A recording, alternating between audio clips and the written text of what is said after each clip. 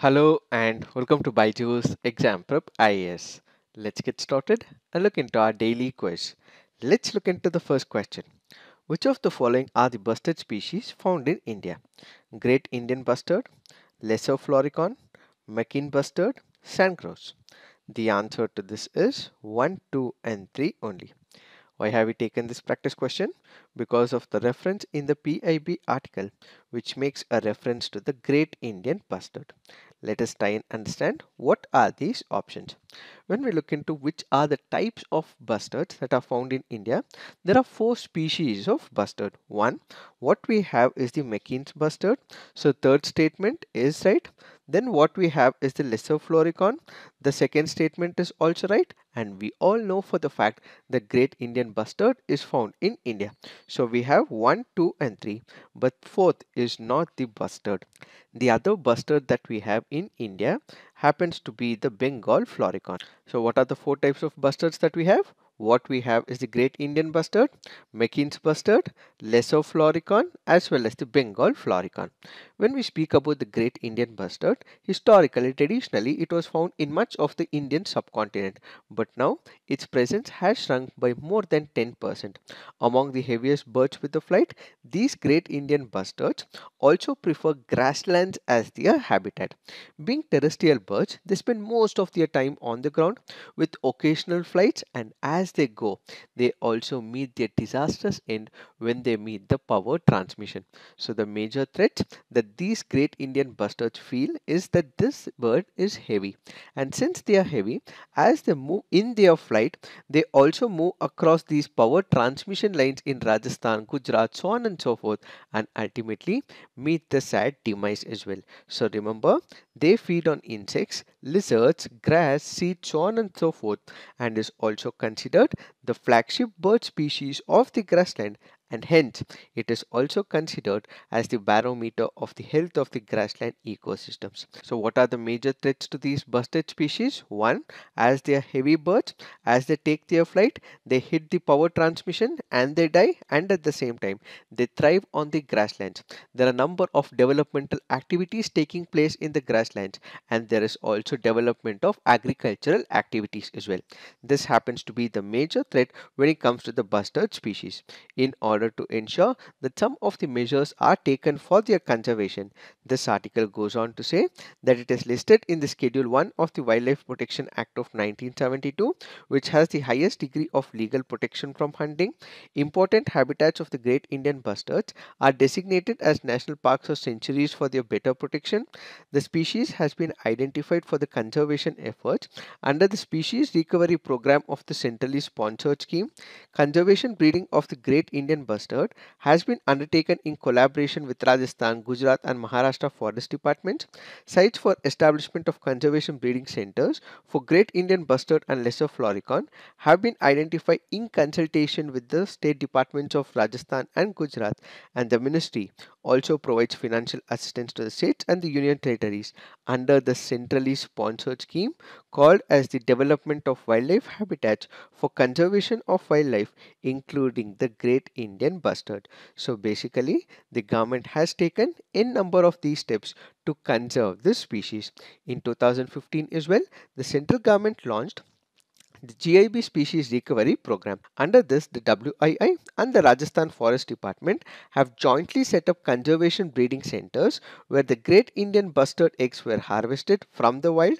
They were incubated artificially, and hatchlings were also raised in the controlled environment as well. These are some of the measures for conservation and protection of Great Indian bustard. Now let's look into the next practice question. Which of the following statements with respect to PARIVESH scheme are true? It includes a single registration and single sign-in for all types of clearances like forest, wildlife and CRZ. The system has been designed, developed and hosted by the Ministry of Commerce and Industry. It offers a framework to generate economic growth and strengthens sustainable development through e-commerce. Which of the statements are correct? The answer to this is 1 and 3 only. Why have we taken this practice question? Because of the reference of PARIVESH portal on the PIB article. Let us try and understand what is this PARIVESH portal. PARIVESH basically stands for proactive and responsive facilitation by interacting and virtuous environmental single window hub. This happens to be an initiative of the Ministry of Environment. So anything to do with forests, wildlife and CRZ, that will be dealt by the Forest Ministry. So the second statement, which reads that system has been designed, developed and hosted by the Ministry of Commerce and Industry. This statement is wrong. That is because when it comes to PARIVESH, it is about a portal developed by the Ministry of Environment with respect to wildlife, coastal regulation zone, so on and so forth. What is the intent and objective of the Parivesh portal? Basically, this offers a single window solution by process automation. What do you mean by process automation? Let's say, for example, we have one of the private companies. The private companies wants to come up with one of the developmental programs. So what it requires is the permission or the license from the government of India. So if it goes to the traditional process, it goes through a lot of red tape, which means there is delay, and also the ease of doing business will also comparatively reduce over the period of time, and at the same time the cost for this particular company will also increase. If it is red tape, then corruption will also increase. In order to prevent all these lacunae that were existing in the system, what we have is an online system that is now developed, which is called as the Parivesh portal.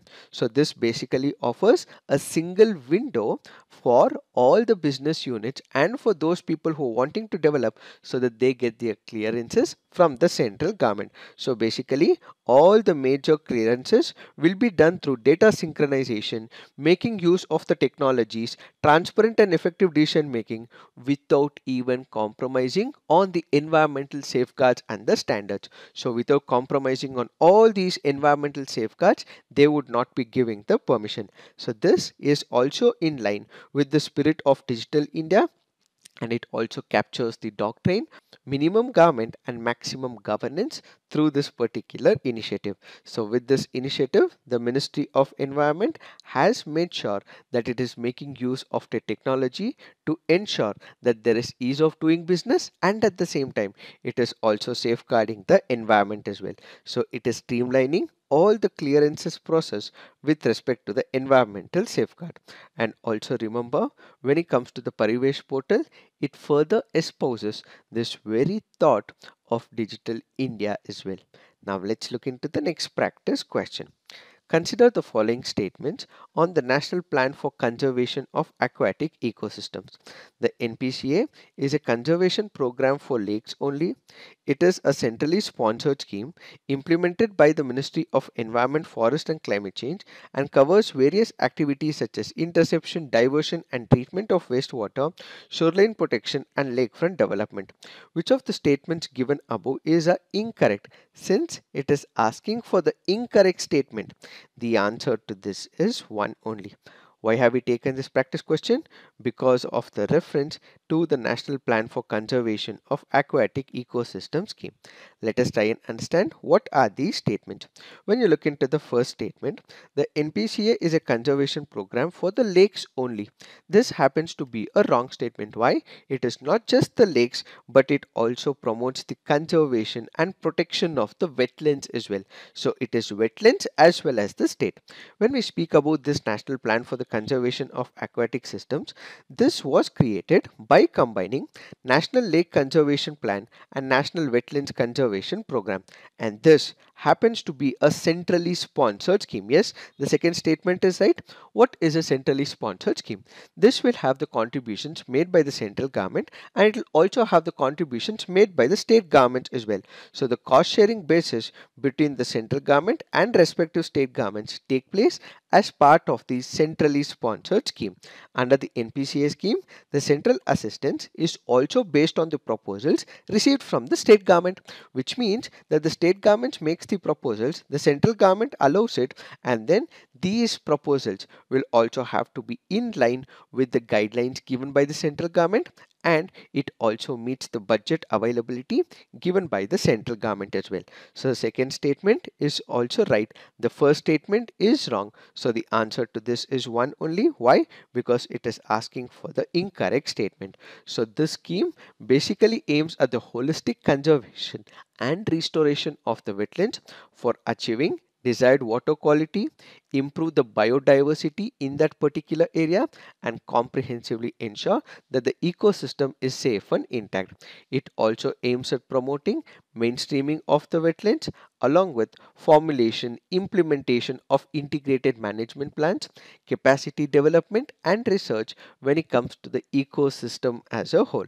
There are various activities that are taken place. One is the interception, the other is the cleaning, desilting and deweeding, stormwater management, bioremediation, catchment area treatment, lake beautification, survey and demarcation, biofencing, fisheries development, weed control, biodiversity conservation education, awareness creation, and community participation.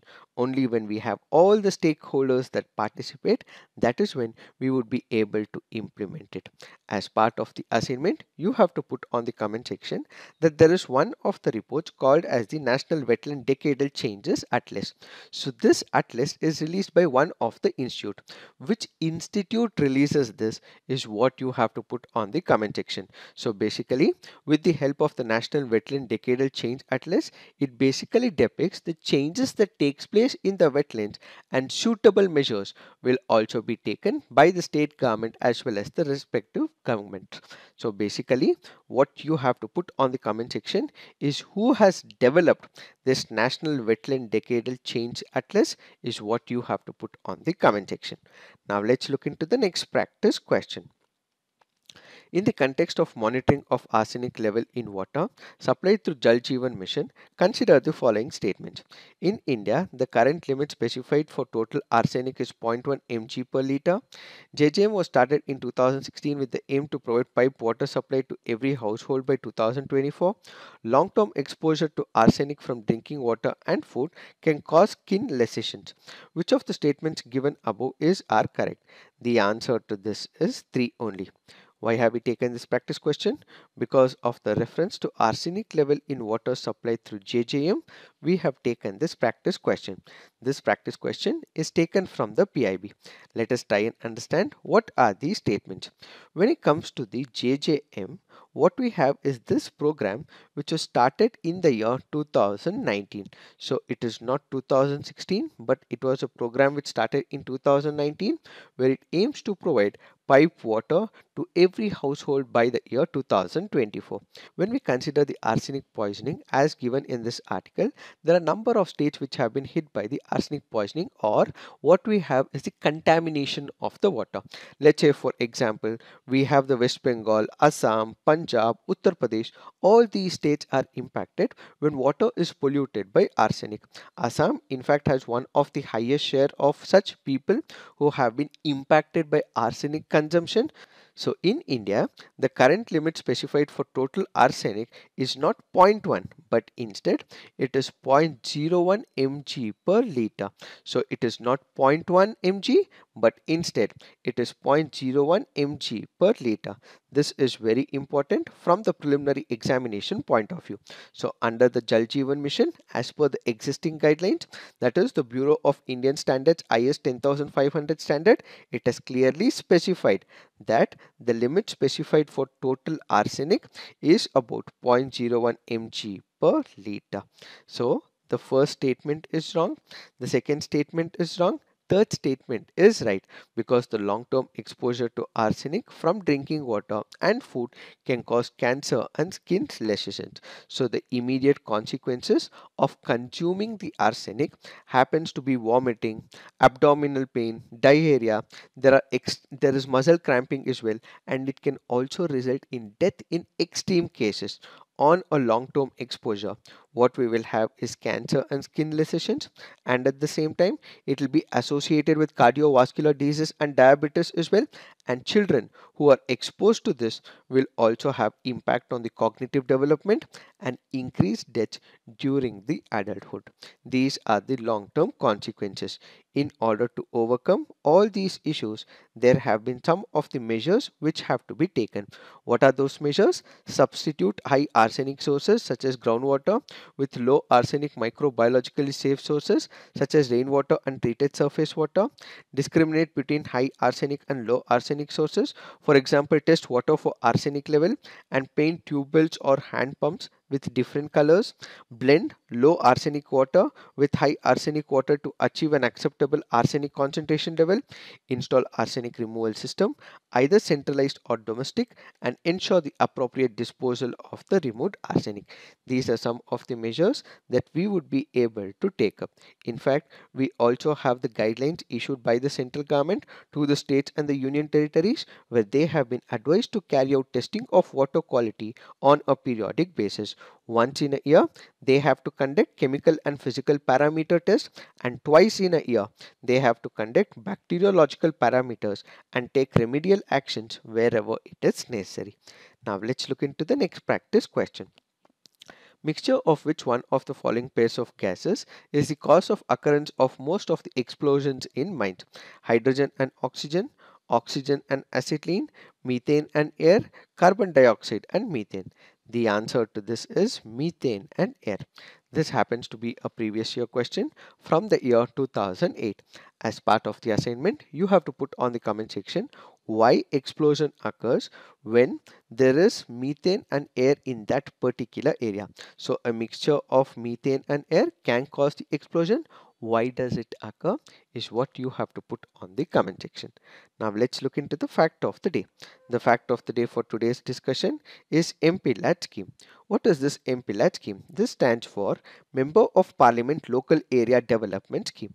Under this scheme, every MP, whether it is Rajya Sabha or Lok Sabha, has the choice to suggest to the district collector of that particular district for works to the tune of 5 crore per annum to take it up in his or her constituency. So if he or she happens to be a Rajya Sabha member of parliament, they can recommend work in one or more district in that particular state where he or she has been elected. Let's say for example, we have one of the Rajya Sabha MPs, let's say they are selected from the state of Maharashtra or from the state of Karnataka, but this person may be a resident or a domicile of a different state as well. But if he is selected under one of the states, he can recommend that this amount of 5 crores can be used for one or more districts in that particular state. The nominated members of the Lok Sabha and Rajya Sabha may select any districts from any state in the country for implementation of their choice of work under this particular scheme. And do note, this particular initiative was under the Ministry of Rural Development initially, but now it is under the Ministry of Statistics and Program Implementation. So the local area development known as MPLADS is a government scheme launched on 23rd of December 1993. This central sector scheme was developed as an initiative to enable the parliament members to recommend developmental work in their constituencies based on the locally felt needs. These developmental works mainly focused on areas of national priorities such as drinking water, education, public health, sanitation, roads, so on and so forth. The scheme, Members of Parliament Local Area Development, was started by Prime Minister P.V. Narasimha Rao. The scheme is now administered by the Ministry of Statistics, but earlier it was under the Ministry of Rural Development. What are the features? It is a government funded scheme, and this happens to be a non-lapsable scheme, which means that once the money is given to this particular constituency, it can be used even after the financial year. What generally happens, let's say for example during the budget, if a particular program is getting about 1000 crores, it happens to be a lapsable one, which means this particular scheme will have to be used in that financial year. But when it comes to the MPLAD scheme, it happens to be a non-lapsable fund, which means even after the financial year ends, the money that is present as part of this will continue to be part of the same scheme as well. So the initial assistance under the MPLAD scheme was 5 lakh. From 1998 to 99 onwards, the amount has been increased to 2 crore per MP, and currently it is about 5 crore per MP. The MPs basically have a recommendatory role under the scheme. They recommend the choice of works to the concerned district authorities who implement these works by following the established procedures of the concerned state government. The district authority is also empowered to examine the eligibility of the work sanctioned under this particular program, select the implementing agencies, prioritize how this work will be done, how it will be executed, and ultimately monitor the scheme at the ground level as well. Lok Sabha members can thus recommend works within their constituencies, and elected members of Rajya Sabha can recommend works within the state of election. Nominated members of both Rajya Sabha and Lok Sabha can recommend works anywhere in the country. And do note, as part of this initiative, the honorable MPs will now be given the flexibility in choosing the works that can be taken under MPLADS scheme, provided it leads to creation of durable public assets for larger public good. The MPs will not be required to wait for the actual fund to be released by the ministry before recommending new projects, as they will be allocated annual drawing limit at the beginning of each financial year, subject to certain conditions. This is a new update with respect to the MPLAD scheme. So this is it for today. Thank you for watching. All the best.